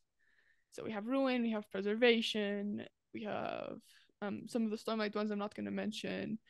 We have Endowment, Autonomy, Nalthis, Autonomy, yeah, Dominion, Devotion, and I'm not going to mention the other ones because spoilers. Yeah. And you'll start finding out about those. What's the one that's mentioned in the Lost Metal? Like Sazed becomes like there's Harmony. the mist, Discord. The Discord. Yeah, that's okay, it. yeah. Okay. Discord isn't one. So Harmony and Discord aren't of the original 16 shards. Okay. Those are just that happened because Sazed took up Ruin and Preservation. Yeah. And so right. Okay. It's like the balance, and yeah, like shards can change their name ish. The mechanics that are complicated if things happen. Okay. And I don't want to get too much into shardic mechanics because that's a ginormous conversation. Okay. Yeah. But yeah, Hoyd was actually offered a shard and he turned it down. I assumed he had one. I assumed that's why he's immortal. Hoyd is immortal for a different reason that's also a spoiler and I can't get into. Okay. It's WoB information. Right. But, I see. Okay. Like when you finish Stormlight, if you want, like ask me and I'll explain. Okay. Okay, I'll definitely do that. So I got this other one. Tress says, "Don't wake me up until Death himself with nails in his eyes comes to get me." This is also from the Bookborn video. Has Marsh been world hopping? Because Marsh was referred to as Death in Era 2, and he's certainly got nails in his eyes. Yeah. So I don't know about Marsh world hopping because like we have no evidence of that. But in the Ars Arcanum for Lost Metal, Chris mentions that tales of Marsh have been like spreading throughout the Cosmere. But yeah, I don't know about Marsh actually world hopping because nobody knows, but we do know that his legends have been getting off Scadrial and like traveling the Cosmere. Right. Yeah, I'm interested to I want to know so much more about like Marsh and Kelsier and what they're up to. And oh boy, I know Kelsier.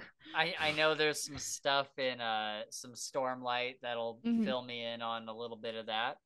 I don't know what it is, but I've been told that.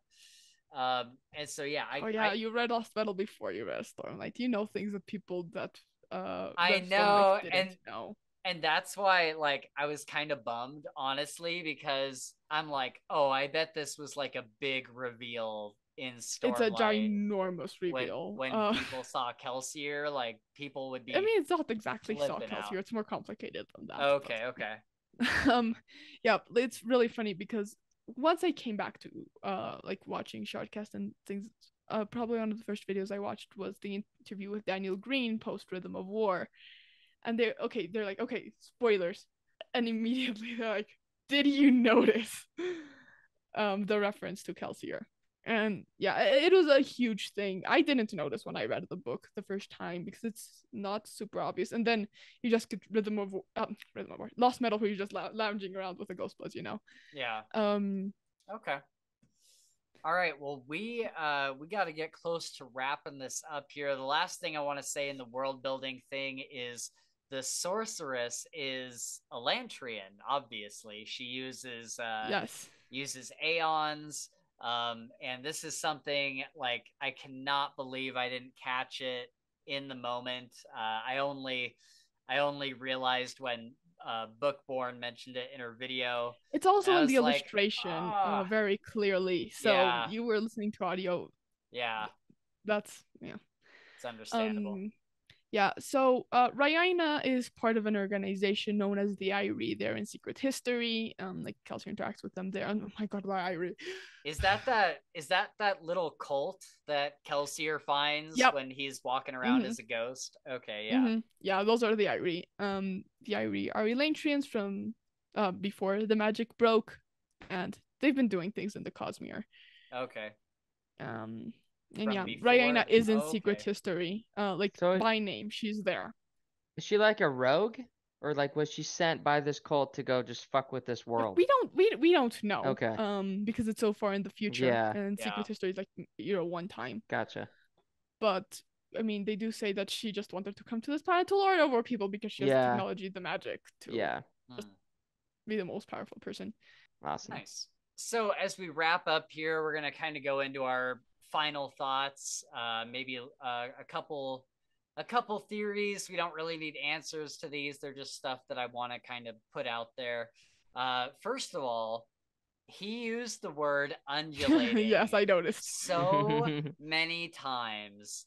And I have to wonder if it was a Murphy Napier thing. I mean, Brandon didn't know when he wrote this. They just brought up the Murphy Napier thing, I think on last spoiler stream. But some stream they were like undulating and like they told the story of Daniel's beef with Murphy. So I don't think he did this intentionally. Okay, well, that's interesting because I figured that he wrote this story initially for his wife and then kind of revised it and recently and may have put it in last year. I don't know. I think that's for those that don't know, Murphy Napier is obviously a booktuber, and she hates the word undulating. It's become like this huge thing in the booktube community. It gets really funny because Daniel Green will fire back with a bunch of videos that he says undulating a lot, and she just hates it. Oh, and he hired what's his name? Sean Astin? Yeah, he hired Sean Astin to call her or to do the cameo and say undulating. Mm-hmm. And then there's this thing that Hoyd says, everyone can use a little more wit in their life, except me. I could stand to lose a few pounds.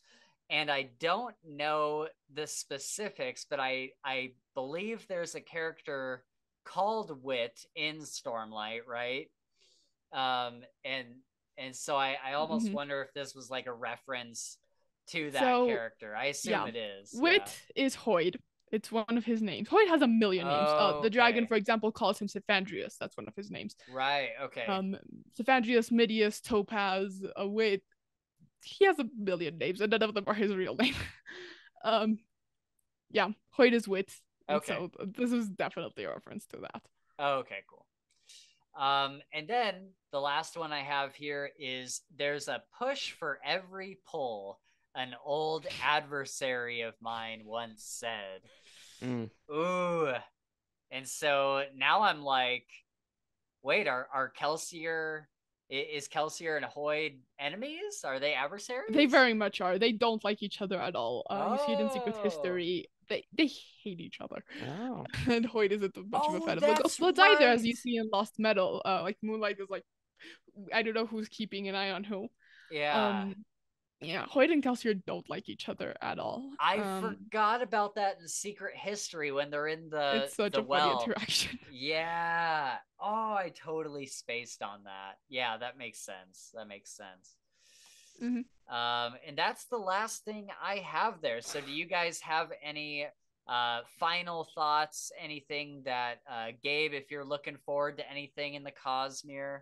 Well, man, that's a hard question to ask because just hearing Cheyenne talk about it, I am like fully invested. I know I might have got a little bit overboard on the No, explanation. you're good. Really You're hard, good. Seriously, to explain like, things without context. No, it's good. It's good. But I heard so much, like, and even though I don't know, like, I heard you talking so much with knowledge. I'm like, dude, I need to figure out what is happening in this, dude. Like, I need to know. So I'm excited to continue on. Yeah. We'll definitely have to do Elantris next. We'll do an episode for that. We'll do an episode for Warbreaker because honestly, like, I remember that I loved Warbreaker, but I can't even remember like what the magic system is. So like I'll have to reread. I probably should do the same too. It's used a couple of times in the reference a couple of times here. The dragon, he like moves like fabric. It's awakening. Okay. Oh, that's right. Yeah, they were awakening objects. Mm-hmm. Yeah. Because she would be able to tell a rope or something. Yeah, grab things. Yeah, grab things. That's right. Yeah. Okay. That's cool. So any other final thoughts from you guys about Tress of the Emerald Sea? No, not really. Just, I mean, if you want, we talk about it a lot in depth on the Shardcast episode. We're going to be doing Worldhoppers episode eventually, because like Alf didn't back the Kickstarter, so we have to wait until it becomes available to everyone and she reads it. But yeah, so you can hear more of my thoughts there because they're different types of conversations. Yeah. Right. This is very much deep dive, and we're very likely doing an Aether episode, if we don't get the spoiler stream this week. Okay, cool. Sweet. This is gonna be our next episode. So. Okay. So I do have a question real quick. So, Secret Project 2 is non-Cosmere. Non-Cosmere. Mm-hmm. Secret Project 4 is meant to be read after you've read everything else. Stormlight, mostly. Okay. And then Secret Project 3, when is that supposed to be read? Do you know? As for when it's supposed to be read, it also works. I mean, it's also a standalone. Okay. I mean, it has one ginormous Cosmere like bomb in the previews. But you don't need any context to know about that. So is that reveal from Stormlight? Is it from Mistborn or what? No, it's just its own thing. Okay. I see. You know, okay. If I don't know if you guys, I don't want to know. I'm not going to tell you exactly I don't know what it is. But it's related to something we talked about on this episode, like general Cosmere lore. I see. Okay, so it's its own thing. It's not going to spoil any other books. It's not going to spoil anything else. Cool. Okay, that's all I need to know. Awesome. Okay, so again, where can people follow you? Where can they check out your podcast? You guys have a Twitter? Are you guys on Spotify? Yeah, anywhere you get your podcasts.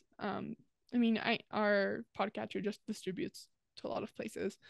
So yeah, Spotify, iTunes, podcatcher, Stitcher, I think. YouTube is the one place we're not. Like, we technically have a channel, but we haven't uploaded anything there. Though we might be doing like a celebration live stream for like our 2-year anniversary some point in January. Sweet. Yeah. Twitter, Instagram, Discord. Yeah. Cool. Yeah, and any of our social medias is gonna have like the link tree with everything else. Oh, and we have our website, it's Worldhoppers Podcast. Cool. And we have like information like about our guests and about us. And like all the links to the episodes, so like you can listen to them directly on the website, for example. Cool. It's got to be hard scheduling everybody for your podcast since you're all across the world. You guys it's are not in, as like, bad as it 3 is different... for Shortcast. Yeah. Shortcast is worse. Oh, okay. Because sometimes we have to deal with people in the EU for Shortcast. Yeah, it's crazy. Once you start dealing with people in like Australia, they're like a whole day and a half ahead or something. Yeah. That hasn't happened to us. Our Australian member of Shortcast lives in the US, so. Cool. We've had 2 Australians. We had Ryan Cahill, and we had Cam Wolf, and both times it was like, okay, we got to do the podcast at like 9 a.m. so that it's like midnight for them. 5 o'clock over there. Yeah, it's so weird. It's such a weird thing to figure out. Yeah. All right, Cheyenne. Well, thank you so much for joining us. You're so knowledgeable about this stuff. Obviously, you absolutely love the Cosmere. So we're super happy to learn as much as we can from you. This was an excellent episode to do that on. And that is going to wrap us up there, guys. Thank you, everyone, for hanging out with us while we discuss Tress of the Emerald Sea. We hope you'll join us on our journey through the Cosmere. We are super excited to join this community of fantasy readers and hope that you will have a great time seeing our first reactions as we go through these for the first time. As always, we appreciate you hitting that subscribe button if you're here on YouTube. Next week will be our small favor episode that we actually recorded in December, so it won't have the changes to the structure of the podcast. And then we have another Creators Corner with our good friend and audiobook narrator RJ Bailey after that. So we hope you will join us for that. It's going to be super, super fun. Thanks again for checking out this episode. And until next time, I need to go nibble on Gabe's toes. They taste like fate. That was way better. Yeah. That was way better. Oh, man, that's awesome.